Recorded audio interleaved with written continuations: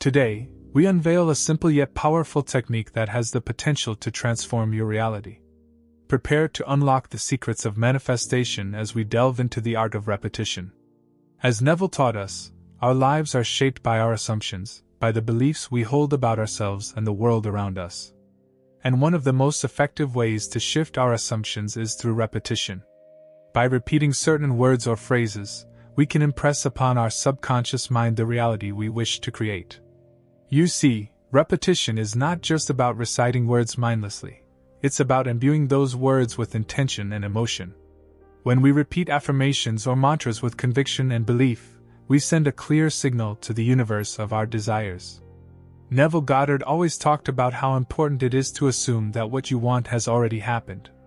He said that if you can imagine what it feels like to have your wish come true and you keep on believing in that feeling, then eventually it will come true in your life.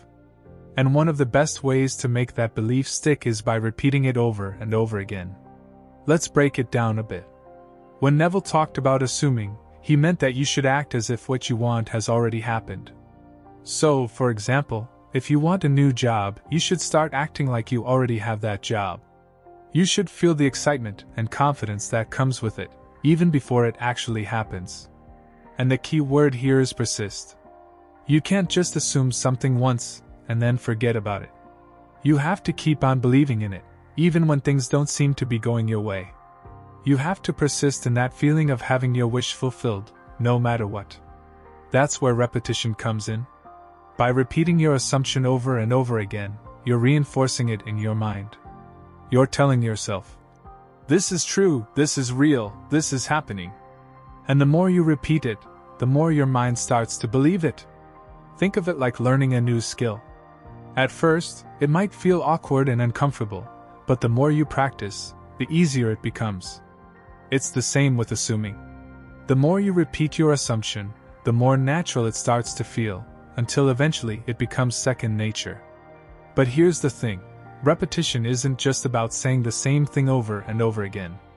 It's about really feeling it in your heart and soul. It's about embodying the belief that what you want is already yours, and letting that belief guide your actions and decisions. Narrator: Neville understood the importance of persistence in the manifestation process. He encouraged us to repeat our chosen affirmations or phrases until they become ingrained in our subconscious mind. For it is through repetition that we create new neural pathways and reprogram our beliefs. Another way to strengthen the power of repetition is by writing down affirmations. This means taking a pen and paper and actually writing out your desires, just like you're telling a story about what you want your life to be like. But here's the trick: you write them as if they've already happened, in the present tense. So, instead of saying, I will be confident, you write, I am confident. Instead of saying, I want to be successful, you write, I am successful. You see, by writing in the present tense, you're telling your subconscious mind that these things have already come true. You're planting the seeds of your desires deep within your mind, where they can take root and grow. When you write down your affirmations, you're not just repeating them in your head, you're giving them physical form. You're putting them out into the world, where you can see them, touch them, and interact with them. And this adds another layer of power to your manifestation practice. Think of it like planting a garden.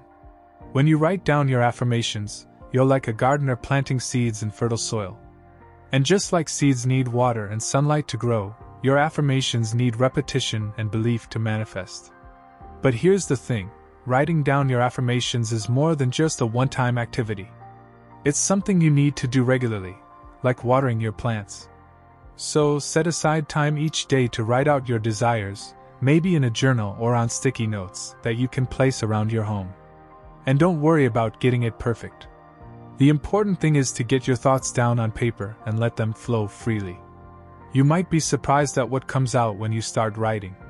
You might uncover hidden desires or insights about yourself that you didn't even know were there. As you write, try to really feel the emotions behind your affirmations.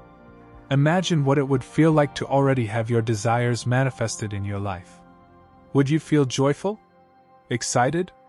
Grateful? Whatever it is, try to tap into those feelings as you write. Neville often spoke of the importance of self-concept in manifesting our desires. He said, "Change your conception of yourself, and you will automatically change the world in which you live." And repetition is a key tool in reshaping our self-concept. I can share from my own experience how repeating affirmations has changed my life. At first, I wasn't sure if it would work, but I decided to give it a try. So every day, I started saying positive statements that matched the reality I wanted to create for myself. I said things like, "I am confident, I am successful," and "I am loved." At first, it felt a bit strange, like I was just talking to myself. But as I kept repeating these affirmations, something amazing started to happen. I began to believe them. I started to feel more confident in myself and my abilities. I felt like I could take on any challenge that came my way. It was like a light switched on inside me. I started to see myself in a whole new way. Instead of focusing on my flaws and limitations, I began to see my strengths and potential. I realized that I had the power to create the life I wanted, simply by changing my thoughts and beliefs. As I continued to repeat my affirmations, I noticed other changes happening too. I felt more empowered to take action towards my goals. I started to make healthier choices and take better care of myself. I even noticed improvements in my relationships, as I became more open and authentic with others. But perhaps the most profound shift of all was how aligned I felt with my true self. It was like I had finally found my inner compass, guiding me towards my highest potential. I no longer felt lost or unsure of myself. Instead, I felt a deep sense of purpose and clarity about who I was and what I wanted out of life. And all of this was possible because of the power of repetition. By consistently repeating affirmations that reflected the reality I wanted to create, I was able to reprogram my subconscious mind and align myself with my desires. But remember, repetition requires consistency and dedication. Just as a seed needs time to germinate and grow into a mighty tree, so too do our affirmations need time to take root in our subconscious mind. Neville liked to compare manifesting to sailing a boat. Imagine you're on a boat, sailing towards a beautiful island. You have a clear vision of where you want to go, and you're determined to get there. But suddenly, you start changing directions every few minutes. First, you sail east, then you turn north, then south, and so on. With each change in direction, you're moving further away from your destination.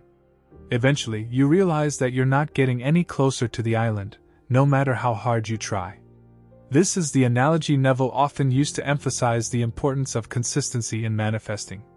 Just like sailing a boat, if you keep changing directions, if you keep wavering in your focus and your repetition practice, you won't reach your desired destination. You'll end up going in circles, feeling frustrated and confused, and wondering why your manifestations aren't coming to fruition. Consistency is key in manifesting. It's like planting seeds in a garden. If you scatter them randomly and forget to water them, they won't grow into healthy plants. But if you plant them in fertile soil, water them regularly, and give them plenty of sunlight, they'll thrive and bloom into beautiful flowers.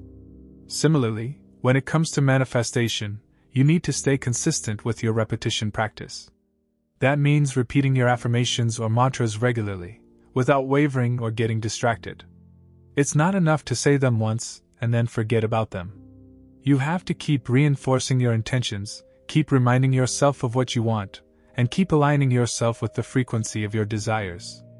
Think of it like this: every time you repeat your affirmations or mantras, you're sending a message to the universe. You're telling the universe, "This is what I want, and I believe it's coming to me." But if you're inconsistent in your practice, if you say your affirmations one day and then forget about them the next, you're sending mixed signals to the universe. It's like telling the universe, "I want this, but maybe not really," which confuses the manifestation process and slows down your progress. So, to avoid this, make repetition a daily habit. Set aside time each day to sit quietly, close your eyes, and repeat your affirmations or mantras with focus and intention. You can do this in the morning when you wake up, before you go to bed at night, or any time during the day when you have a few moments to yourself. The key is to be consistent and committed to your practice. And remember, consistency doesn't mean you have to spend hours repeating affirmations or mantras every day. Even just a few minutes of focused repetition can make a big difference. It's about quality over quantity, making each repetition count and staying committed to your practice over time. By staying consistent with your repetition practice, you're not only reinforcing your intentions and aligning yourself with your desires, but you're also building momentum and creating a powerful energy field around you. This energy field acts like a magnet, attracting your desires to you with greater ease and speed. Neville often talked about the power of visualization, which means picturing something in your mind like a movie. It's like daydreaming, but with a purpose. When you visualize, you create a clear mental picture of what you want. It's like making a blueprint for your dreams. Imagine you're planning a vacation to a beautiful beach. Before you even book your tickets, you might start visualizing yourself lying on the warm sand, feeling the sun on your skin, and hearing the sound of the waves crashing against the shore. You might imagine yourself snorkeling in the crystal clear water, exploring colorful coral reefs, and swimming alongside tropical fish. The more vividly you imagine these scenes, the more real they feel. Similarly, when you visualize your desires, you're creating a mental image of what you want to manifest in your life. You might picture yourself living in your dream home, driving your dream car, or achieving your career goals. You might visualize yourself surrounded by loving relationships, abundance, and success. Whatever it is you want, you can bring it to life in your mind through visualization. But visualization isn't just about seeing things in your mind, it's about engaging all your senses. It's about feeling the emotions associated with your desires as if they're already a reality. So, when you visualize, you not only see yourself living your dreams, but you also feel the joy, excitement, and gratitude that come with it. You immerse yourself fully in the experience, as if it's happening right now. Now, here's where repetition comes into play. When you combine visualization with repetition, you supercharge the manifestation process. It's like adding fuel to a fire. By repeating affirmations or mantras while visualizing your desires, you're sending a powerful message to your subconscious mind and to the universe. Let's go back to the beach vacation example. Imagine you're visualizing yourself on the beach, feeling the warm sun on your skin and hearing the sound of the waves. Now, add affirmations to the mix. As you visualize, you might repeat affirmations like, "I am worthy of this vacation. I deserve to relax and enjoy life." Or, "I am grateful for the abundance that allows me to travel." By combining visualization with affirmations, you're not only imagining yourself on the beach, but you're also reinforcing positive beliefs about yourself and your ability to manifest your desires. And the more you repeat this process, the more you amplify the power of your intentions. It's like turning up the volume on a song you love. The more you hear it, the more it resonates with you. Similarly, the more you visualize and repeat affirmations, the more aligned you become with your desires, and the faster they manifest in your life. So, embrace the power of repetition in your manifestation practice. Choose words or phrases that resonate deeply with your desires, and repeat them with unwavering belief and conviction. Each time you say your words or phrases over and over again, you're making your intention stronger and getting closer to what you really want. It's like building a strong foundation for a house. The more bricks you lay down, the sturdier it becomes. Similarly, the more you repeat your affirmations or mantras, the more solid your desires become in your mind and in the universe. You're basically telling the universe, "This is what I want, and I believe it's coming to me." And when you truly trust in this process, when you have full confidence in the power of your words, incredible things start to happen. Think of it like this. When you're baking a cake, you follow a recipe and trust that if you mix all the ingredients together and bake it at the right temperature, you'll end up with a delicious cake. Similarly, when you repeat your affirmations or mantras, you're following a recipe for manifestation. You're combining the right ingredients, your words, with belief and trust, and you're baking it in the oven of the universe. And just like how a cake rises in the oven, your desires start to take shape and manifest in your life. So, have faith in this process. Trust that every time you repeat your affirmations or mantras, you're sending a powerful message to the universe. You're telling the universe exactly what you want, and the universe responds by bringing it to you. It's like placing an order with the universe and knowing that it will be delivered to you in perfect timing. And as you continue to trust in the power of your words, as you continue to repeat your affirmations or mantras with unwavering belief, you'll start to see miracles unfold right before your eyes. It's like planting seeds in a garden. At first, you may not see anything happening, but beneath the surface, roots are growing, and soon enough, you'll see sprouts pushing through the soil, reaching for the sun. Similarly, when you trust in the process of manifestation and repeat your affirmations or mantras consistently, you may not see immediate results, but behind the scenes, the universe is working to bring your desires to fruition. And when the time is right, when everything is aligned, you'll witness miracles unfolding in your life.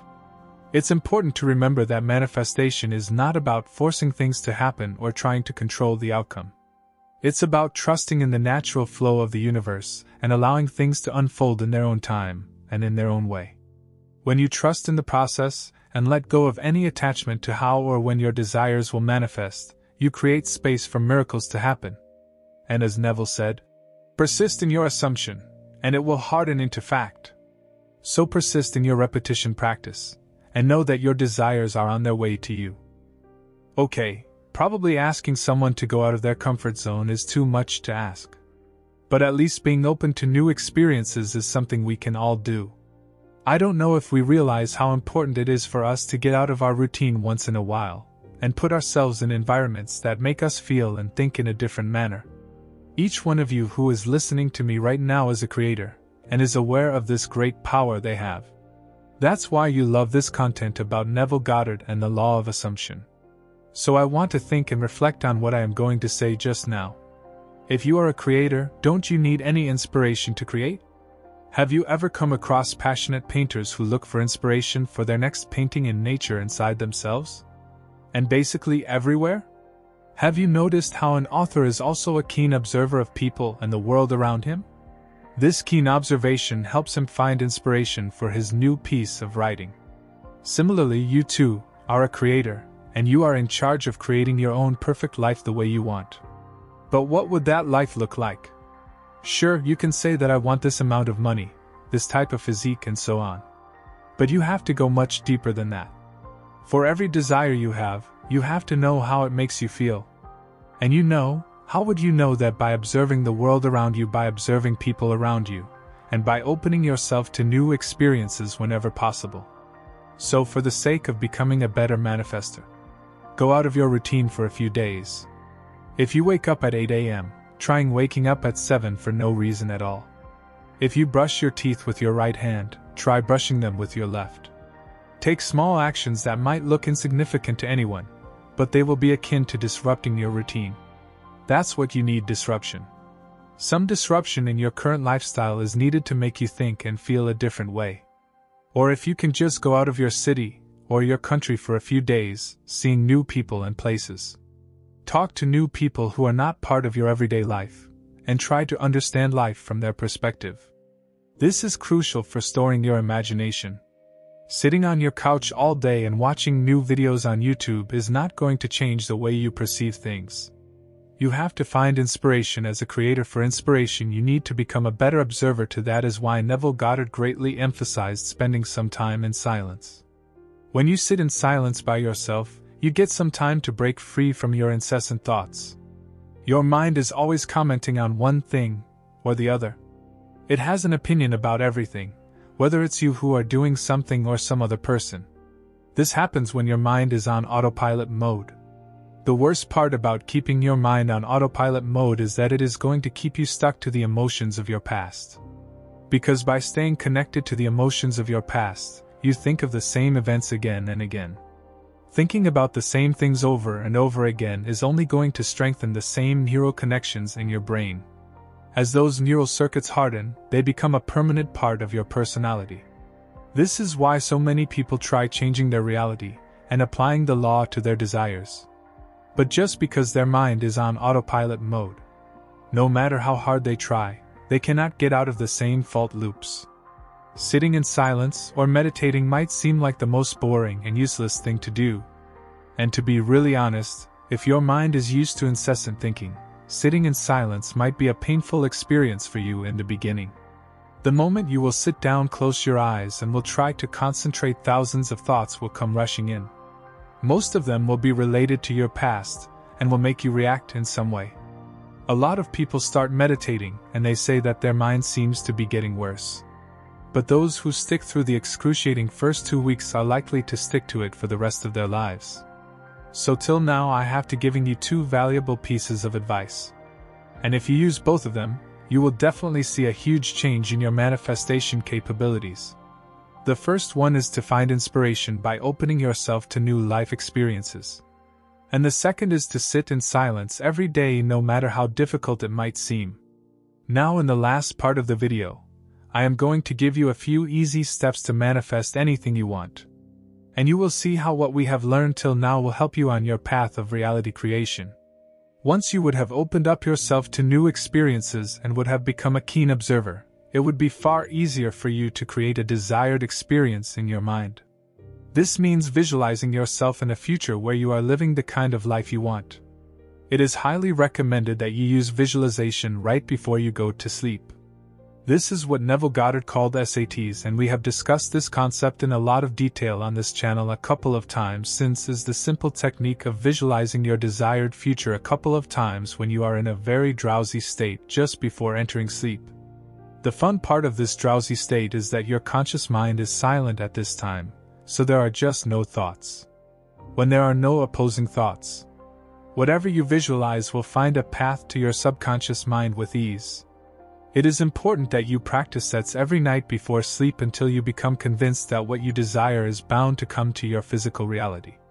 Neville called this the naturalness of your desire. The more you practice sets, the more natural your desire will feel to you. Once you are a few days into sets, you can then incorporate the revision technique before bed. The purpose of this technique is to just rewrite any unpleasant past experiences in your mind. Let's say you have an accident as a kid that left you with an injury. So through revision, you will try to create a new memory of your past where there was no accident and no injury. Essentially, you were trying to overwrite the negative experience of your past through the power of your imagination. With all thy getting get understanding, an old adage, but today is true as ever. It has been the teaching of all times that man reproduces the divine nature, and if he does, we shall expect to find in his nature the same qualities that we suppose must be in the nature of life itself. A study of the psychological nature of man verifies the belief in the Trinity running through all life. Man is self-conscious, of this we are sure, for he can say I am.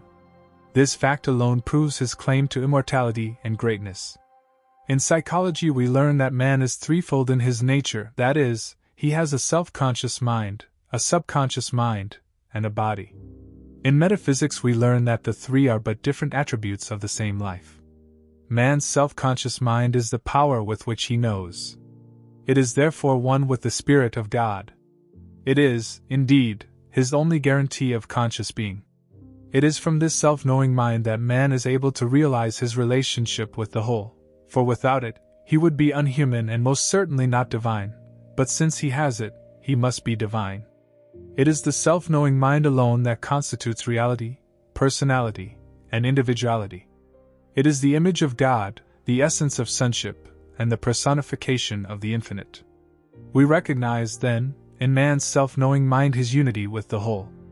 For while a drop of water is not the ocean, yet it does contain within itself all the attributes of the limitless deep. Man's self-knowing mind is the instrument which perceives reality and cognizes or realizes truth. All illumination, inspiration, and realization must come through the self-knowing mind in order to manifest in man. Vision, intuition, and revelation proclaim themselves through man's self-knowing mind. And the saints and sages, the saviors and Christs, the prophets and seers, the wise and learned, have all consciously perceived and proclaimed this fact. Every evidence of human experience, all acts of kindness and mercy, have interpreted themselves through man's self-knowing mind.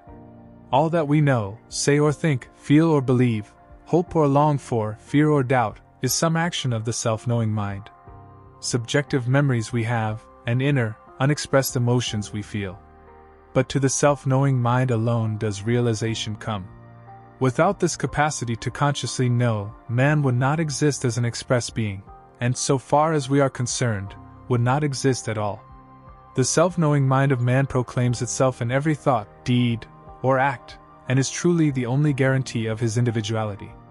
In the subjective mind of man we find a law obeying his word, the servant of his spirit. Suggestion has proved that the subconscious mind acts upon our thought without question or doubt. It is the mental law of our being and the creative factor within us. It is unnecessary, at this point, to go into all the details of the subjective mind and its mode of action. It is enough to say that within us is a mental law, working out the will and purposes of our conscious thoughts.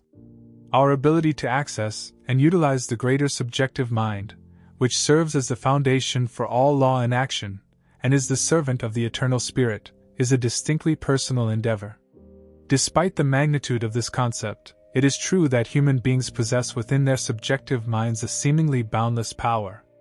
This is due to the fact that, subjectively, we are united with the entirety of existence.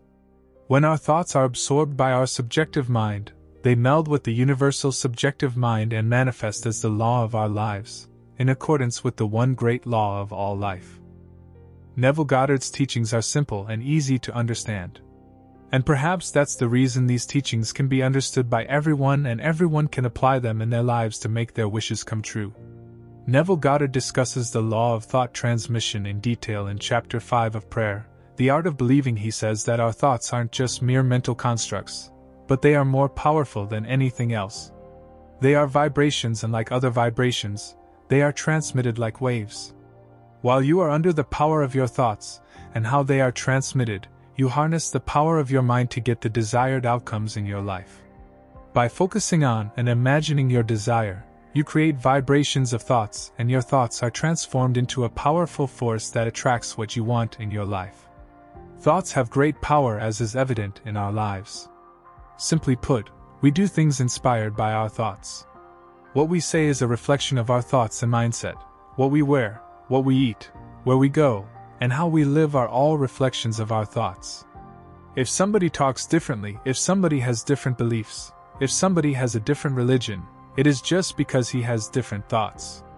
So it means our lives are reflections of our thoughts. We are under the control of our thoughts every time. And if we want to experience something different, or live a different life, we will have to change our thoughts. When you realize the power of the thoughts, you use them for the betterment of your life, because you know, these kinds of thoughts can bring happiness into your life. Now let's discuss in detail what the law of thought transmission is. Well, the law of thought transmission is based on the concept that our thoughts are actually vibrational energy, and that they influence our relationships with others. The nature of our thoughts will determine what other people think of us and how they treat us. This means that if we focus our thoughts more positively, we will experience more positive things in our lives. If we look into the details, this can be proven true in everyone's life, and it can't be denied. You see, every time you speak, you're expressing your thoughts. Whatever you say or do expresses what you are thinking. Your actions, your decisions, your way of talking, your behavior, your clothing, your beliefs, or even your political affiliation, express what your thoughts are and what kind of person you are. And whenever somebody talks to you or sees you, you can have some idea what kind of thoughts you may have, and their behavior towards you is a reflection of who you are. It means you influence the thoughts of others with everything you have. You can change the thoughts of others by talking in a different way. You can have some impact on their thoughts by wearing some unique clothing. You can influence their behavior towards you by doing something or by saying something. We can say that your thoughts determine your own reality. And your reality influences the thoughts of others and determines the reality and the way they treat you. That's pretty simple and easy to understand. The nature of the energy of our thoughts interacts with the energy of the thoughts of others and causes them to reflect back to us experiences born out of the very nature of our thoughts. While this may appear to you as some modern concept, this concept is proven by quantum physics. The law of thought transmission is a powerful tool that we can use to build positive relationships with others, and we can make use of this law to manifest positive changes in our lives. Well, here I would like to put some lines from Neville Goddard's book explaining the working principle of the law of thought transmission a bit further. A friend 1,000 miles away is rooted in your consciousness through your fixed ideas of him. You think of him and represent him inwardly in the state you desire him to be, confident that this subjective image is true, as if it were already objectified. It awakens in him a corresponding state, which he must objectify. The modified light of consciousness reaches the one to whom is directed and impinges on the mirror of his mind. It causes his mind to vibrate according to the modification, and it goes. Thus it produces in him what was mentally affirmed by you. The subject will express the awakened state within him and remain unaware of the true cause of his action. The subject has no power to resist your controlled subjective ideas of him unless the state you affirm to be true of him is a state he is incapable of wishing to be true of another. In that case, it returns to you, the sender, and will realize itself in you. If your fixed idea is not subjectively accepted by the one to whom is directed, it rebounds to you from whom it came.